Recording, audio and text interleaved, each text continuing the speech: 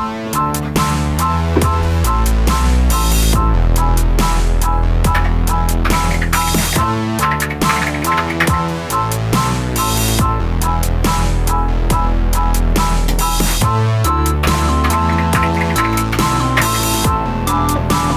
and welcome to another episode of the Assembly Lines Podcast. I'm your host, Chris Torrance.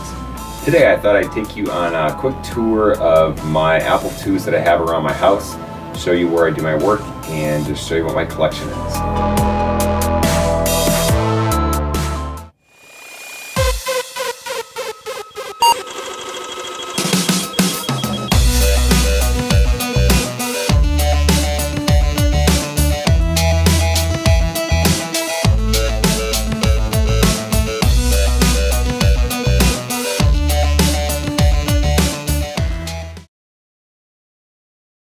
So first let's go into the basement, and this is where I keep my stash of extra Apple IIs and things that I'm working on. So you can see here's my work area over here. Here is my Apple II Plus, and this is the one that my family and I got back in about 1981, and so it still works great.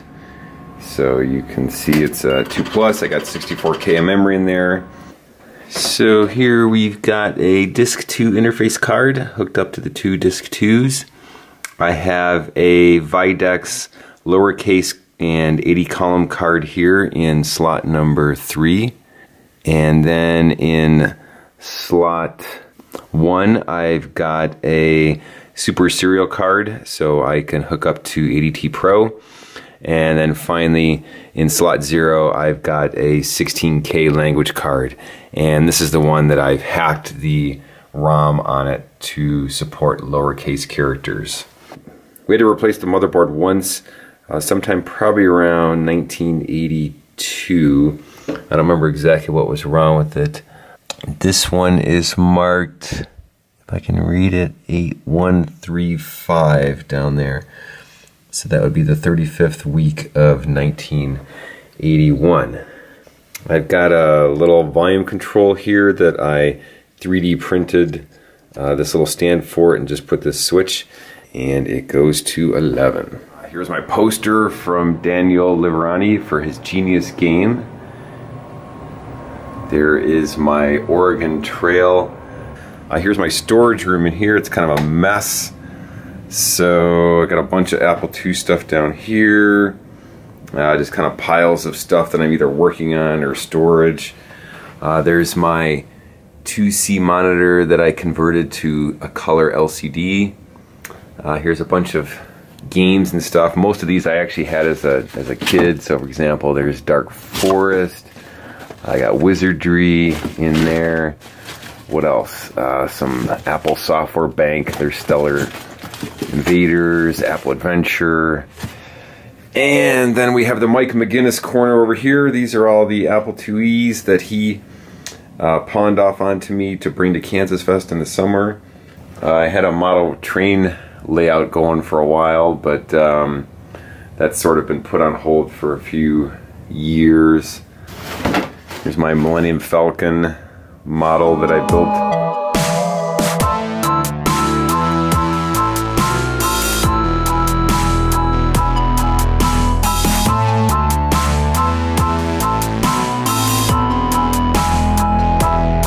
So in the family room, I got a 2C hooked up to our TV. Normally we have this TV hooked up to a Mac Mini so we can play movies and stuff. But we had a Chinese New Year party a couple weeks ago, so I brought up the 2C, and you can see I've got it hooked in, and it's on Load Runner. So the kids at the party had a great time playing that. So let's go into the office, and this is where I do all my editing for my videos. So you can see here I got my setup.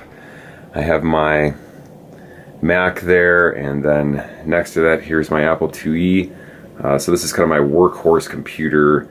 It's pretty much got all the cards in it that I need. As you can see, I got a bunch of discs here. Most of these I've already copied, so there's nothing too exciting there. Some discs from when I was a kid.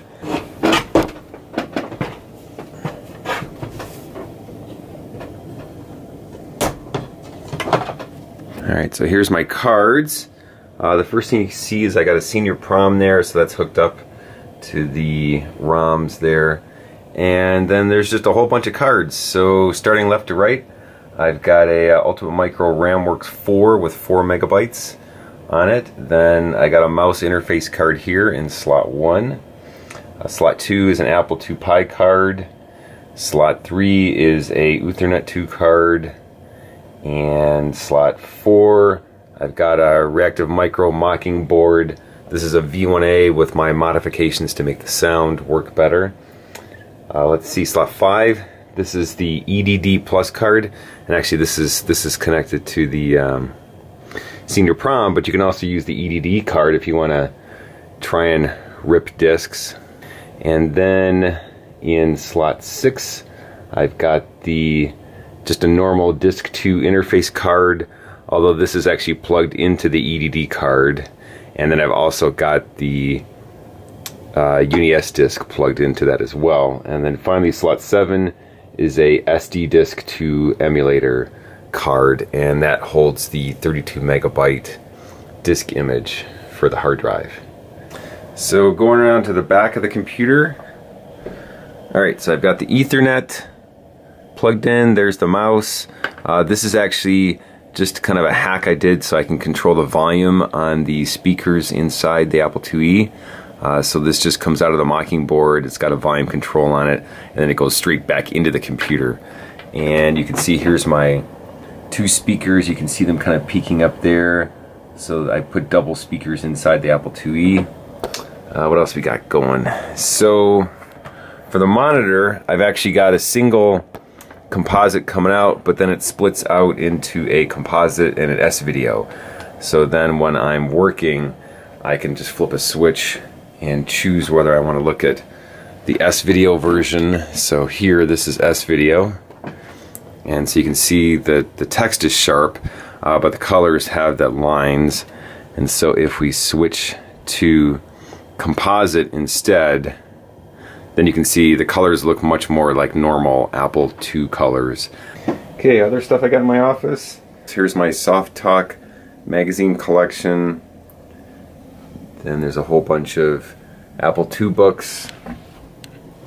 So I got my copies of Assembly Lines. There's one with the original cover.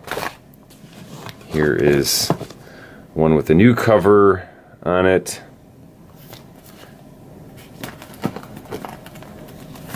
What else we got here? Disc, Apple Soft, Basic, the reference manual, Merlin, another Merlin manual.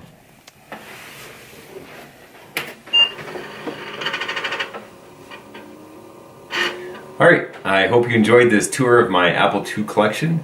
If there's anything that I didn't show that you'd like to see, please leave a comment down below. Otherwise, thanks for watching, and I'll see you next time.